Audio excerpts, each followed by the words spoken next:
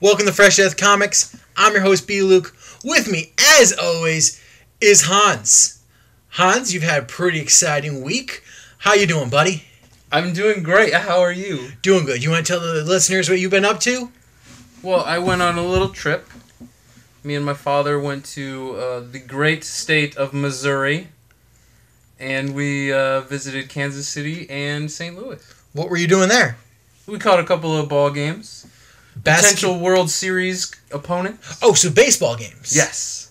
Very cool. So you saw the Kansas State Warriors? Do you want me to say it? Yeah, tell the people your story. I mean, as a person who may not know about football, I mean, just Do you saying, mean baseball? Baseball. The sports? All of those sports. Well, we saw Kansas City play the Chicago White Sox. A heated rivalry that we saw in Chicago earlier this year. Oh, that's the one with the fights. Yeah, that was fun.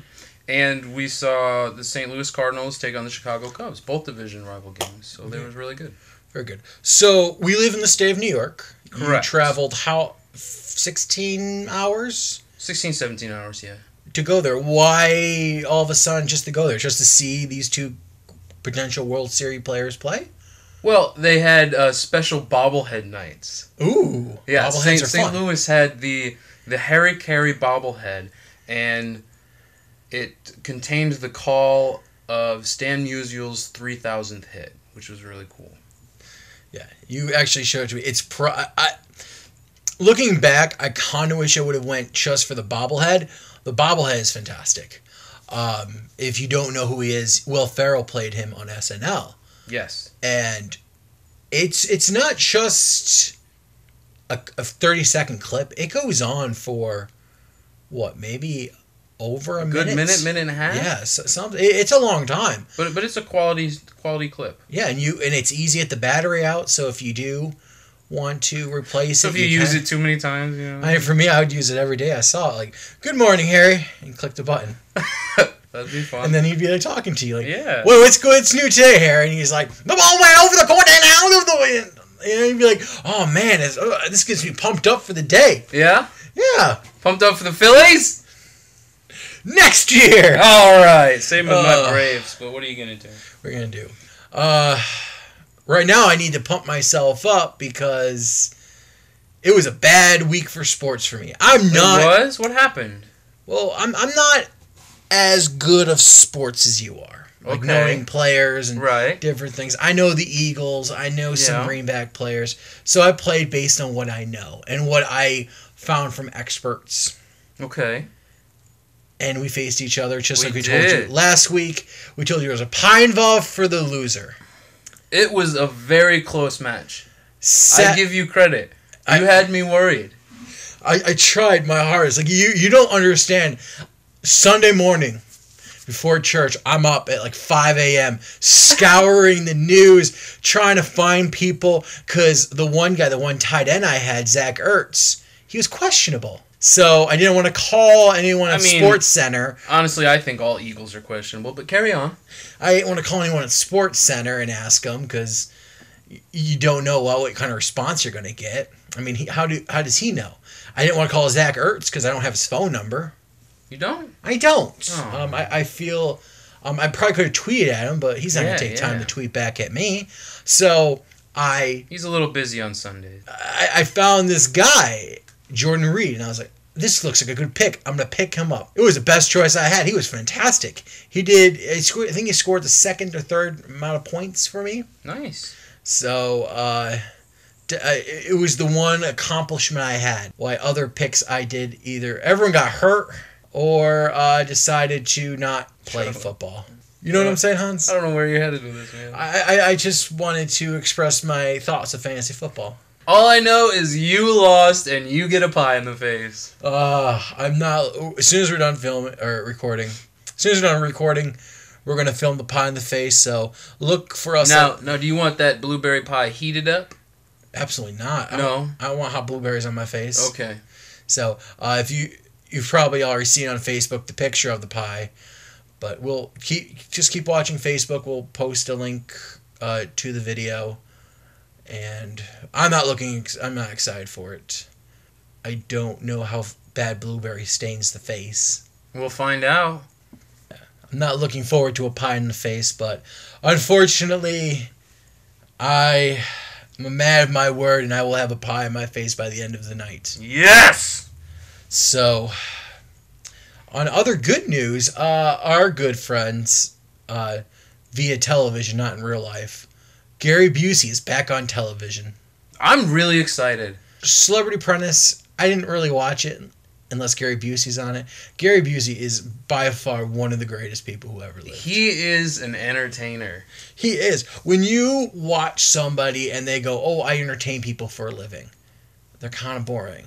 They get on there, they'll, maybe their movies are great, shooting up scenes and stuff. But when you meet the actual person, yeah, they might be fun. They might crack a couple of jokes. But they're always very PC, very nice. Gary Busey, he just says whatever comes out of his mouth. And I love it. You know what? If I was a child today and I was having a birthday party, I would say, Mom, can we get Gary Busey? We need to get Gary Busey. As a child, you want to do that? Yeah. I want to do that now as an adult. That would be the greatest birthday party ever. An adult birthday party and invite Gary Busey to it. He is outrageous, and I don't know. I just don't know. So we watched Dancing with the Stars a little bit to see. Steve Irwin's kid did really good. Mindy Irwin, she danced fantastically. I was quite surprised. But man, Gary Busey. I'll tell you what, Gary had a lot of fun out there. He did. Even in the studio, she asked him if he was breathing. And he goes, yeah, how else would I be alive? That's just the funniest thing in the world. Because she wants him to be breathing while he's dancing. And he's just like not understanding it. And then when she gives him the concept of what dancing is, like dancing is just like another language. Like his mind is blown. Like he's in the chair and he's just like, Yeah, he absolutely loved that. Like, and I mean, it's a good perspective, I guess.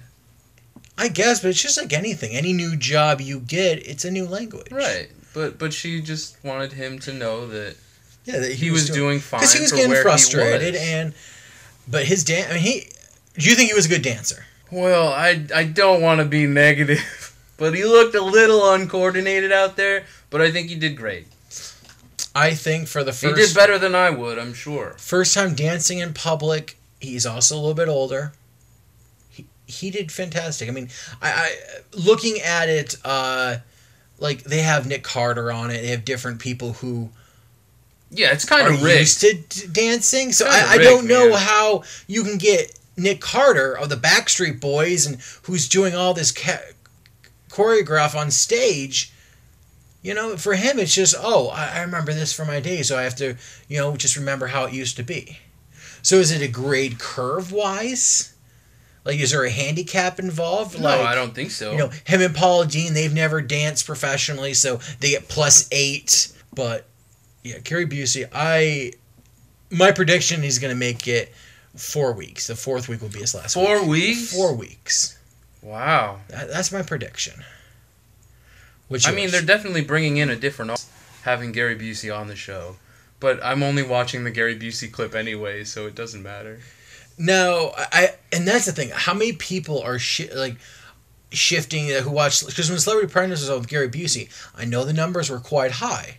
And then once he left, the numbers drifted down a little bit. Not a whole bunch, mind you. It's not enough to say, like, he made the whole show. But I did see the numbers go down. He was a huge entertainment value. Yeah. He was the pepperoni prophet. I forgot about that. Oh, gosh. Yeah. I would love to have Gary Busey on the show. I would love to be friends with him. I think Gary would love to be friends with you, too. We'd ride the cosmic waves of life. We are back with Brian's mom. Hello. Hi, Mom. How are you? Doing good. How are you? I'm doing good. How are you, Hans? I'm good. You're I'm good. glad You're everybody's both good. Oh, We're so good. we're Everybody's wonderful great. good. We'll see how you are. We're going to play a new game with you. Oh. Would you rather? Ooh. So we're going to... Basic rules of would you rather. You have to choose one of the options. There's no way out of it. Okay. You got to choose. So do you have to guess what I'm going to choose? Nope. No. You're just going to tell us. I'm just going to say. So we'll start off with something maybe a little bit easy. Okay. Would you rather spend 4 hours in a car with no air conditioning on a very, very hot day? So Is the windows open? Nope, they're closed. Do I have a phone? I'm calling 911 on you. No, you're the one driving. You're driving 4 hours in a Boy, car. am I stupid not to put down the window. That's the option. Apparently, I'm Your the windows- Alzheimer's behind the wheel. Or watch a football game. Watch a football game. At least I'm comfortable and you bring snacks. And you said she hated football so much. I know. I banked on it. I banked I'm not on you. roast in the car. All right. Let's. Here's the next one. Would you rather have dinner with Donald Trump or brunch with Barack Obama? Trump will tell him how arrogant he is. Obama's getting out. You're gonna tell Trump what's what? Yes, he needs to be told. He needs a swift kick in the butt. So arrogant that man is. Would you rather be saved by Batman or Spider-Man? Batman. I don't like bugs. So just the premise that he's. Yes, But he'll he's have not webs and they'll be sticky. Well, that's what Spider-Man has, his webs. I but know it. They're sticky. I don't like it. Bug. Would you rather be trapped on an island with Harrison Ford or Tom Hanks? Harrison Ford, because I like National Treasure, and we could probably find something there.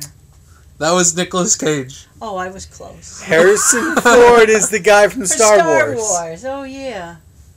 Huh. I don't know. Tom Hanks lost it on that island with that basketball. So do you I'd think rather if you have were somebody at least who's going to keep their sanity.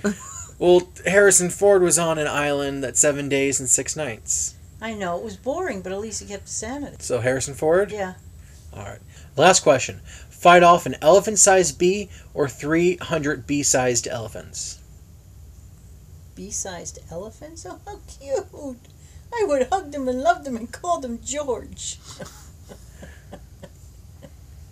But there's so many of them. But they're little elephants. They're all right.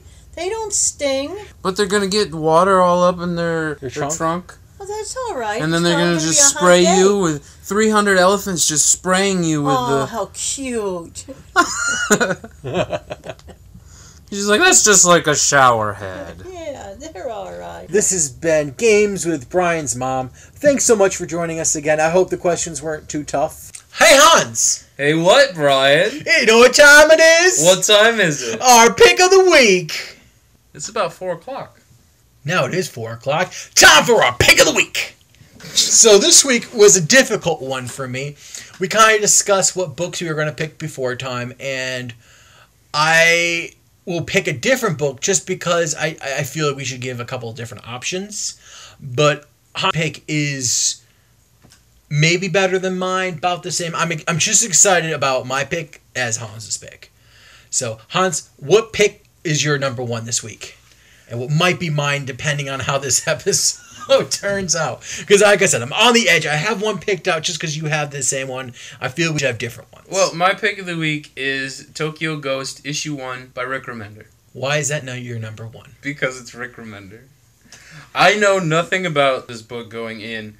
I am trusting Rick Remender to give me a good story, like he always does. And for me, I like it. I know a little bit about the story, and just like a synopsis of it. It's just something I read where it's a wide view. I'm not going to share it because I don't want to ruin it for Hans. But that, and also the artist, Sean Murphy, he's the same guy who did The Wake, and the artwork is amazing. So you're basically having one of the best writers in comics with, I want to say, one of the best artists in comics together on a book. Did you say one of the best writers? Yes. Just one of them? Not the best?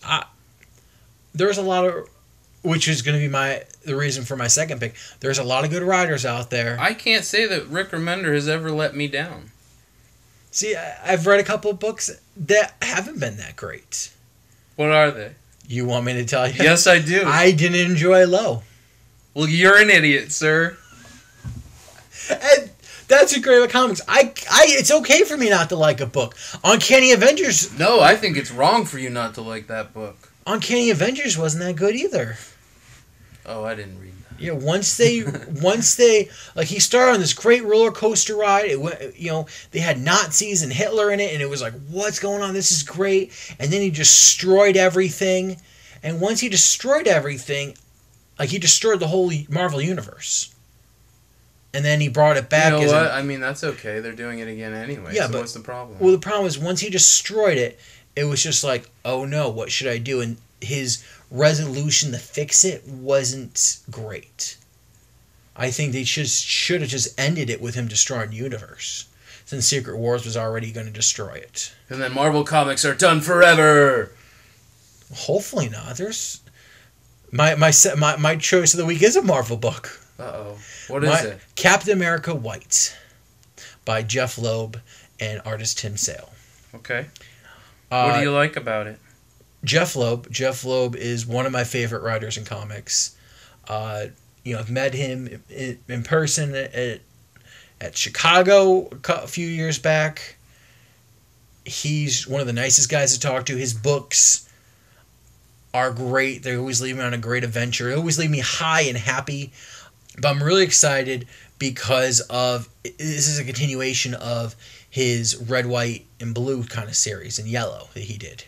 Spider-Man Blue, Daredevil Yellow, Hulk Gray. It was a Hulk Gray. Okay, I thought there was no red one. I don't know. I got Captain America Red, White, and Blue stuck in my head.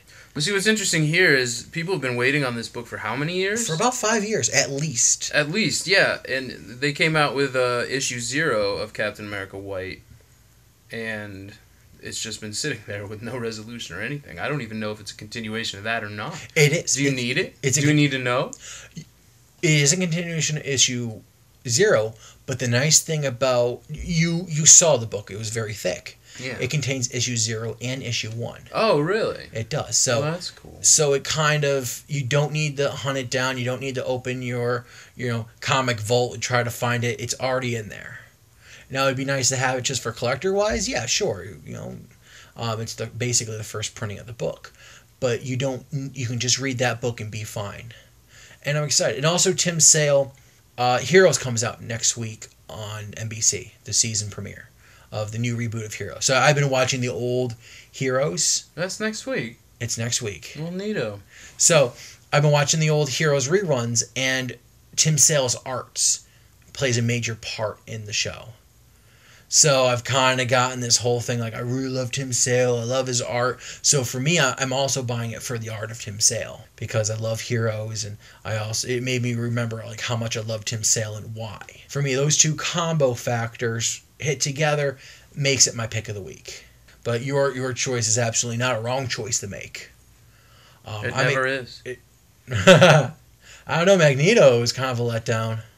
Why? Because he died. It's a good story. Which is what you want in a book. Now, which brings me to a question, a little bit off topic. But when they fix the world, should that Magneto come back, or should it be a different Magneto? When they fix the worlds and put them together, because it's happening in about a month. They're doing the new number ones with all new teams. Do you want to see that Magneto back, or would you Honestly, think his story's I don't care. done? I think the book ended in a very good position that I don't want to come back and read any more Magneto stories. So I may not want to come back and read any more Marvel stories. For you, maybe Magneto, your story with Magneto might be done and finished, but, put it on hold. Let's get you something else. Let's find you a book. Maybe you weren't going to, maybe The Vision. The Vision seems a pretty interesting guy. Read that. Venture out of your comfort zone of what you think will be a good book and try something out. Try something new in life. Isn't that what creator-owned projects are for? That's what life is for, sir. Always trying out something new. Don't get stuck in the mundane things. You think Magneto's done? Fine. Put it in there and let's work on something else. Read a book. Do something you haven't done before. Take life and enjoy it. Enjoy like Gary Busey has inspired me to live life. Read a book. Ask a girl out. Go to the movies. Try dancing for the first time. Go on a boat. I did see a sign for square dancing. We can do square dancing. Yeah. You do something. That's my goal. Next time you listen to us, do something different, something you haven't done before. And this has been Life Lessons with Brian Luke. I'm co-host Hans. Thank you for joining us. Bye!